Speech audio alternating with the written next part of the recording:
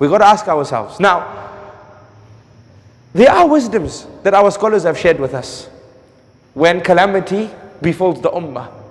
One of the greatest wisdom, takfir al-dhunub, removal of sins.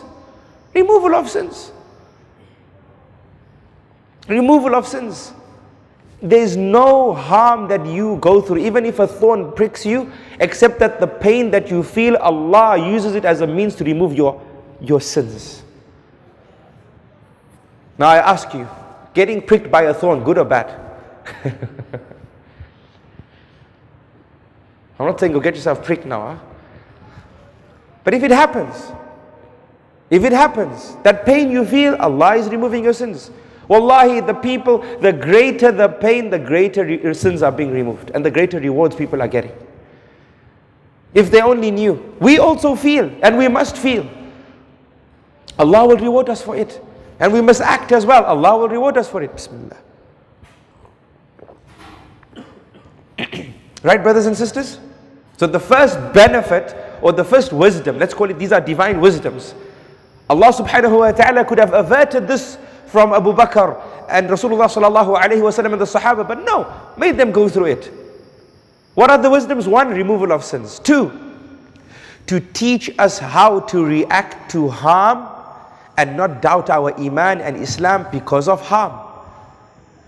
Because when you and I get harmed today, we don't deny Allah. Why? Because we say the best person to have walked the face of this earth, the man who came with this message, he too experienced difficulty.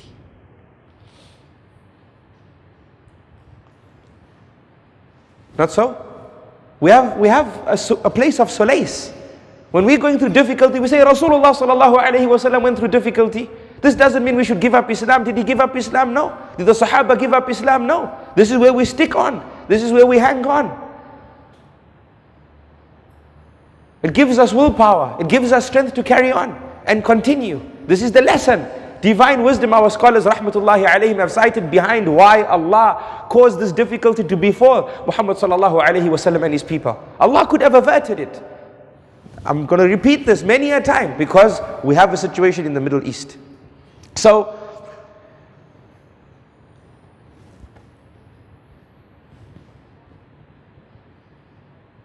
harm came to Rasulullah sallallahu alayhi wa sallam and his companions, so you and I can look back, study history and say, you know what?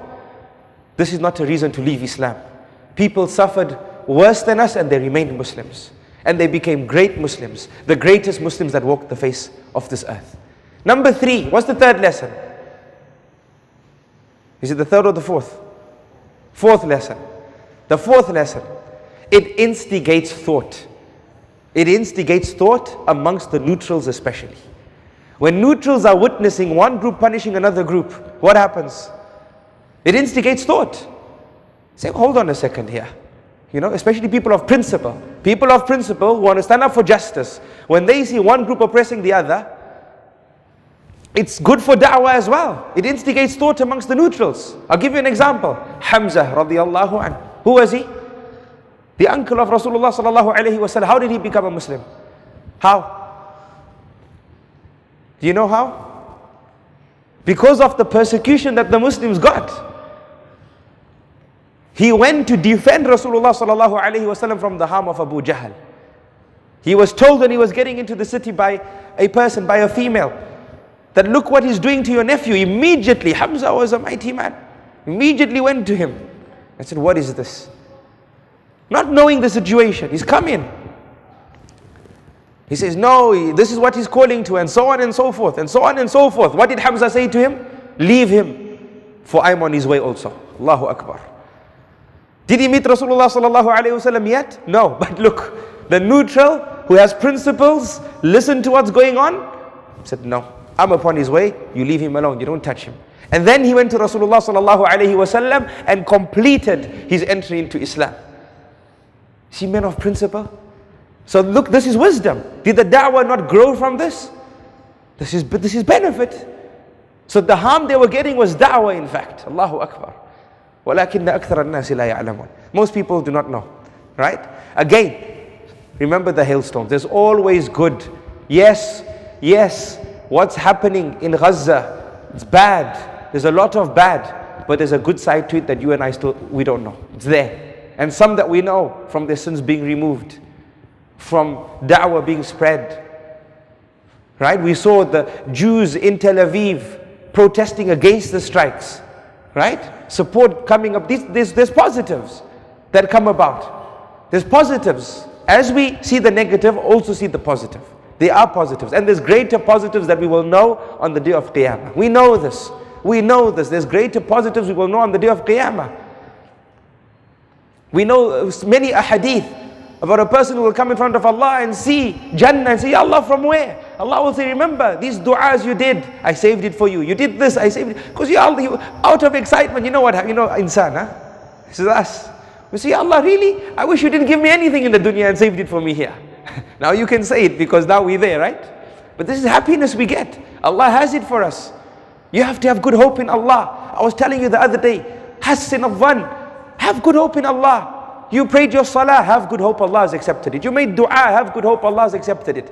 Not that you ask Allah for forgiveness and then you doubt, maybe, inshallah Allah forgave me, I don't know. I'm not inshallah for barakah, inshallah doubt. There's many types of inshallahs nowadays. There's inshallah yes, there's inshallah no, there's inshallah maybe. Huh? You know this, isn't it? That's why now when you tell someone, listen, are you coming? Say inshallah, say yes or no. Which one? Just make it clear. Because it's mutashabih al-an. It's become mutashabih. It has many meanings, inshallah. Right? We say, inshallah Allah is accepted as if we're doubting. No, brothers and sisters. No. You make dua and you know Allah has accepted it. You have good hope in Allah. Allah loves to forgive you. You have good hope in Allah. Allah loves to accept my dua. You have good hope in Allah. What are you going to lose having good hope in Allah? Will you lose anything? Will you lose anything? No. You won't. Have good hope in Allah. Wallahi, I know some nights we've read the salah, we've had a headache. Right? We felt weak. Right? We're human beings. So maybe perhaps we didn't feel that sweetness, the concentration wasn't there. Then we start doubting. No, wallahi, the night. No. Have good hope in Allah, khalas. Ya Allah, I tried. وَإِنَّ رَحْمَتَكَ أَرْجَى عِنْدَنَا مِنْ أَعْمَالِنَا. Ya Allah, your mercy is we have greater hope in your mercy than we have in our actions, Ya Allah. Have good hope in Allah. We must have good hope in Allah. Okay? So there's always good even if we cannot see it. Whatever Allah does, He does good. Write this in gold. Tweet it as well. Whatever Allah does, He does good. Whatever Allah does, He does good. Make it your habit. Calamity strikes you. Inna lillahi wa inna ilayhi raji'un. Indeed, we are from Allah and to Allah we will return. Lillahi ma akhadha wa lahu ma a'ta wa kullu shay'in indahu ila ajalin musamma. For Allah is what He took, as was for Allah what He gave. And everything Allah causes to exist comes into existence with an expiry date. This is the sunnah of Allah. Everything that comes to exist has an expiry date. And we say, whatever Allah does good. May Allah subhanahu wa ta'ala grant us the understanding. Ameen. So these were some of the lessons we learned, and as usual, brothers and sisters, what we've learned is far less than what we could have learned. And with that, we come to another incident in the Seerah. And that is the incident related to the gathering of the Muslims in a house known as Daar AlArqam. Daar AlArqam. A famous house, because it became a school and a place of worship and a place of unity and a safe haven, a safe house. This house is reported to be or to have been on Mount Safa, and it had a back door which you could enter without anybody noticing. So it was the perfect place for the Muslims. Remember, it wasn't announced by name who and who are Muslims, for the Muslims to go and worship Allah subhanahu wa ta'ala and learn from the Quran and learn from the teachings of Rasulullah sallallahu alayhi wa sallam and be united and so on and so forth. I had to share this short incident with you because the lessons are mighty, especially in the 21st century. This house or the occurrences of this house came about in which year? The 5th year after Nubuwwah. When we study the history of the Prophet ﷺ, we have 2 dates. We have before Hijrah, or better, after prophethood. And then we have after Hijrah. Right? The Islamic calendar we have is after Hijrah calendar.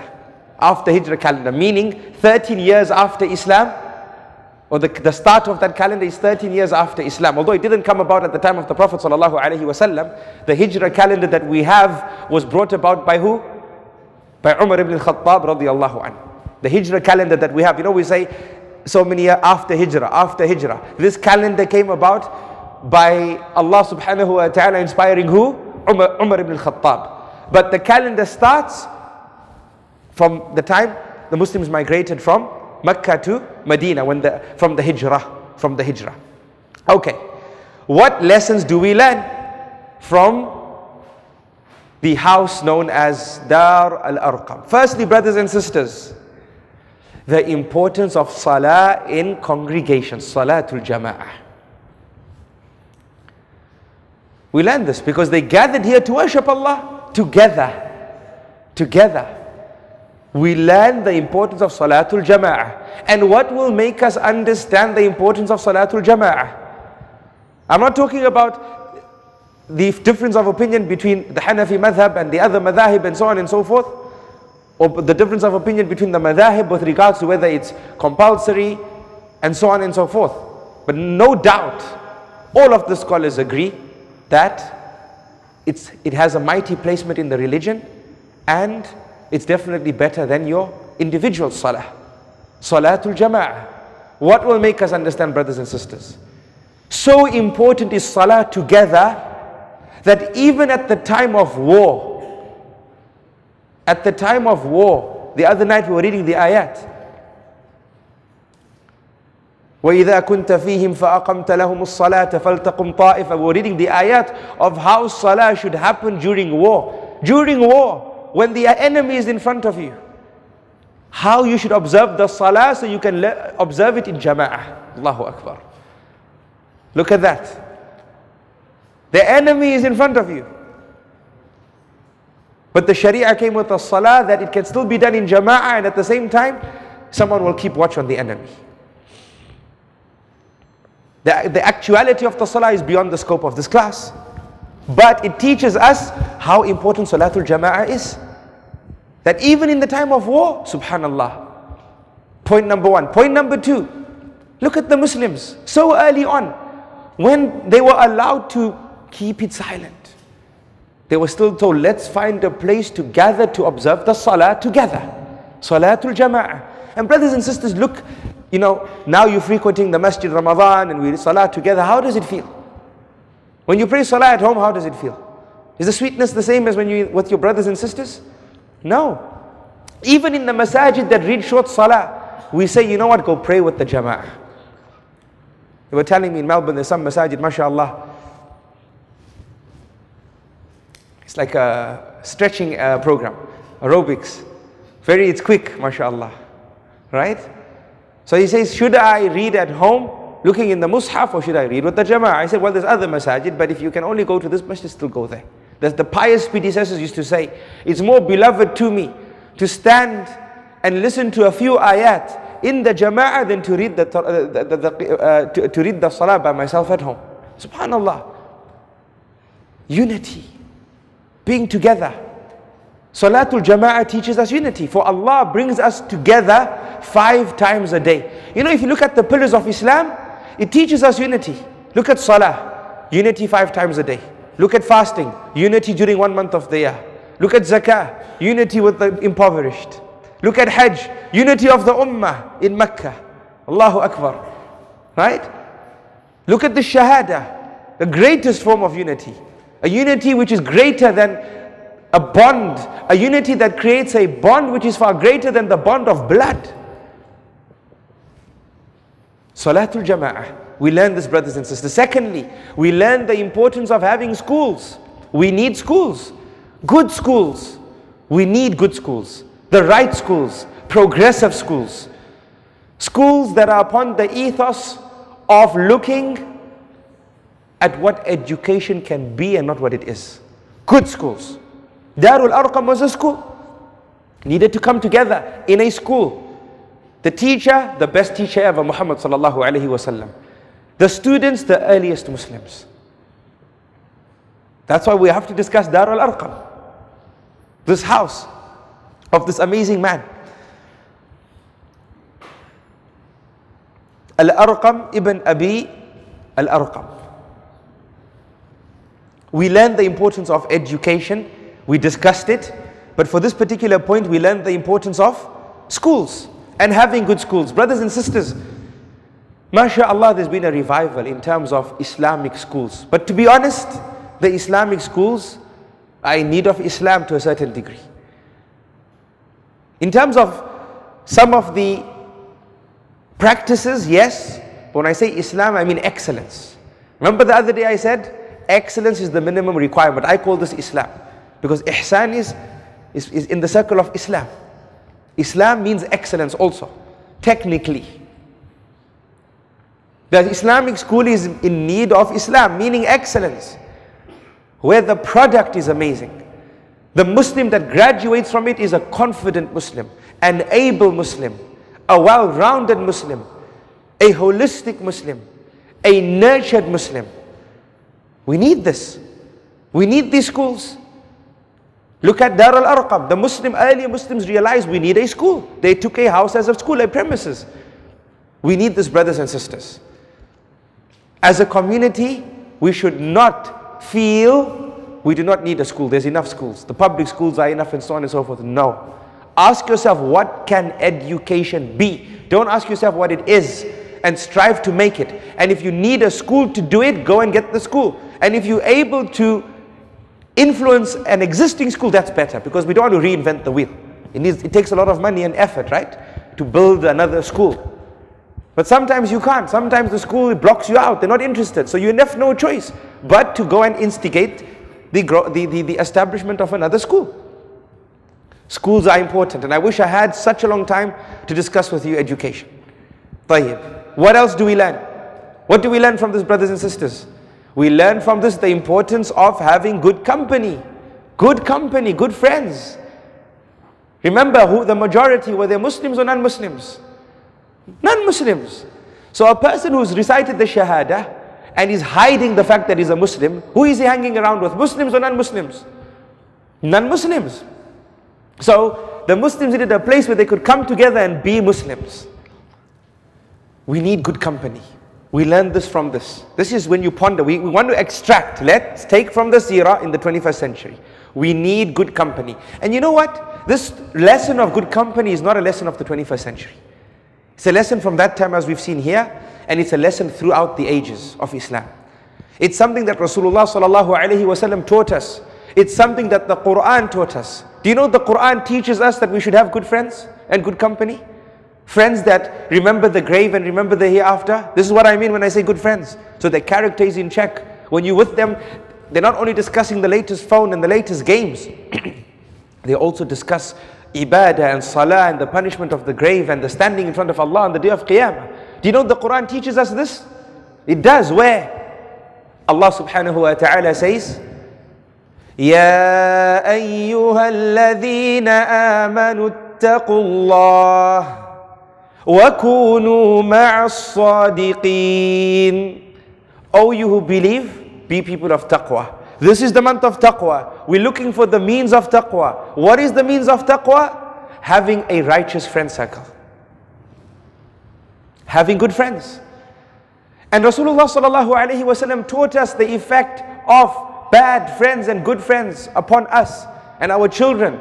For Rasulullah sallallahu alaihi wasallam said that the example of a person who has a good companion is like the example of a person who has a friend that sells itar. You know itar? Perfume? You know perfume? Yes. He sells perfume.